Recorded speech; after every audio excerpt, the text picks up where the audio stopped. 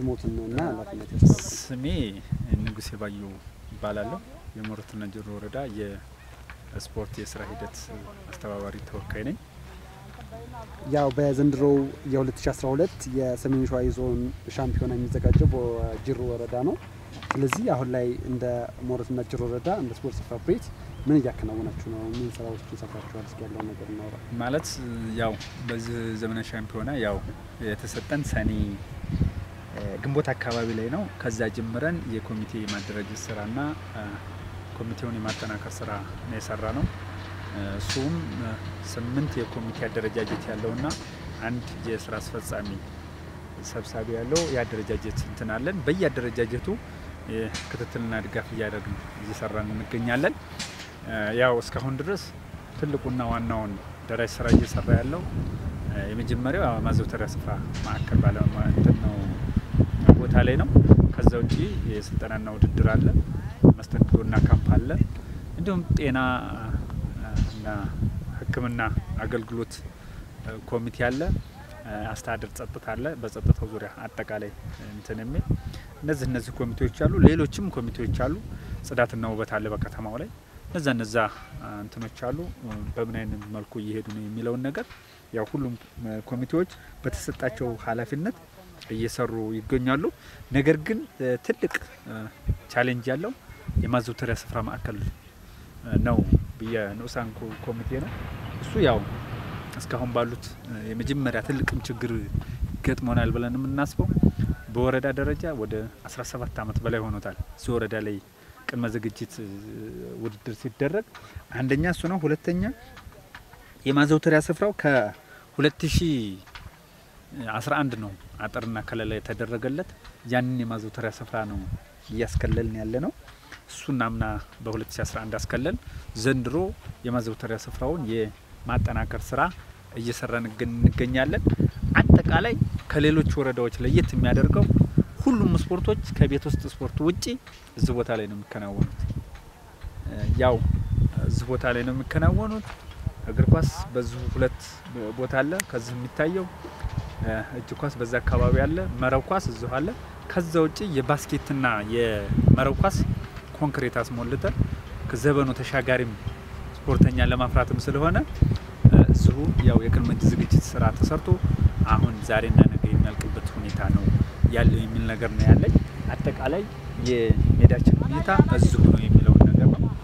ይሄንን የሚያጠናክር ነው የሚል ነገር ነው ያለኝ አሁን እንደው የቀሩ ስራዎች ምንድናቸው እነዚህ የቀሩ ስራዎች ደግሞ በጊዜው እንዲከወኑ የሚመለከተው የመንግስት ባለድርሻ አካል ሊሆን ይችላል ህዝብ ሊሆን ይችላል ምን ማድረግ አለባቸው ይላሉ አሁን የሚመለከተው አካል የመጀመሪያው ያው ተቋሞች አሁን በአሁኑ ሰዓት እየደገፉ ነው ያሉት ማለት የቀን ሰራተኛ እየገዙ እየደገፉ ነው ያሉት የተወሰኑ ተቋሞች እስካሁን ድረስ ብዙ ወደ 20 ምናምን የሚሆን የሰው ኃይል በቀን የሚሰራበትን ሳንቲም ያሰባሰቡበት ሁኔታ አለ በተመሳሳይ ደግሞ በሐሳብም የሚረዱ አሉ እንዲሁም ሌሎችም ስራ የሚሰሩበት ሁኔታ ነው ያለው ቢያንስ እንደኛ ታሳቢ ያደረግነው ሙሉ ሜዳዎች ተጠናቀው እስከ ታህሳስ 19 አልቆ ግቢው ያለው ነገር በበላይነት የሚመራበት ሁኔታ ነው ያለው እሺ ስሜ ምትኩም ይችላል ያው የሞረትና ጅሩ ወረዳ ስፖርት ጽሕፈት ቤት ኃላፊ ነኝ መልካም አቶ ምትኩ ያው በዘንድሮው 2012 በጀት ዓመት የዞን ዘመናዊ ሻምፒዮና የሚከናወነው በሞረትና ጅሩ ወረዳ ነው ይህ ሻምፒዮና በወረዳው መከናወኑ ለወጣቱም ሆነ ለነዋሪው ያለው ምንድነው ፋይዳ ለመውሰድ እንችላለን እንግዲህ ይህ ሻምፒዮና 7ኛው የመላው ሰሜን ሸዋ ዞን የዘመናዊ ስፖርት ሻምፒዮና ነው እንግዲህ ይሄንን ውድድር እንደ ወረዳችን አዘጋጅ ስንሆን ስፖርት ያው አጠቃላይ ማህበራዊ ኢኮኖሚያዊና አጠቃላይ ፖለቲካዊ ፋይዳ አለው ይሄም ስንል ምንድነው በተለይ እንደኛ ወረዳ ማዘጋጀታችን በተለይ ማህበረሰቡ ለስፖርት ያለውን ፍቅር እንዲጨምር ይሆናል ያለው እንትኑ አመለካከቱ ስፖርቱን ለመደገፍ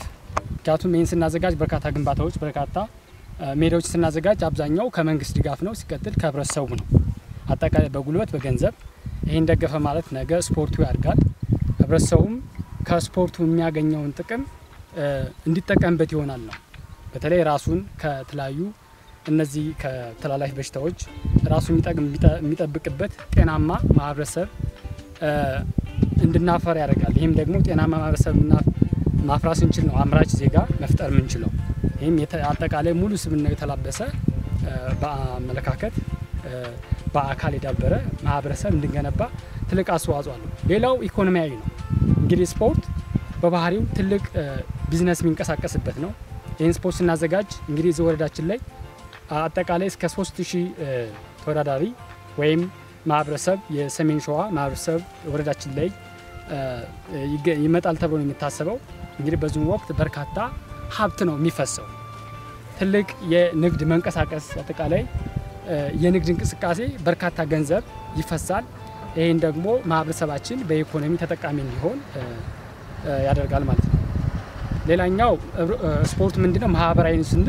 እንግዲህ ይሄ ወረዳ የዚህን ወረዳ ስብዕና የዚህን ወረዳ ባህል የሚሸጥበት ነው። ከተለያየ ሰሜን ሸዋ ዞን ለመጡ ወረዳዎች ባህሉን የሚሸጥበት የሚያሳድግበት ያለው ምርቱን የሚያስተዋውቅበት ባህሉን የሚያስተዋውቅበት ነገር ነው። ከነሱም ደግሞ ከያንዳንዱ ወረዳ የመጣውን አጠቃላይ ባህል ሼር የሚያደርግበት ነው። ማህበራዊ ግንኙነቱን የሚያሳድግበት ነው። ስለዚህ ስፖርት ማህበራዊ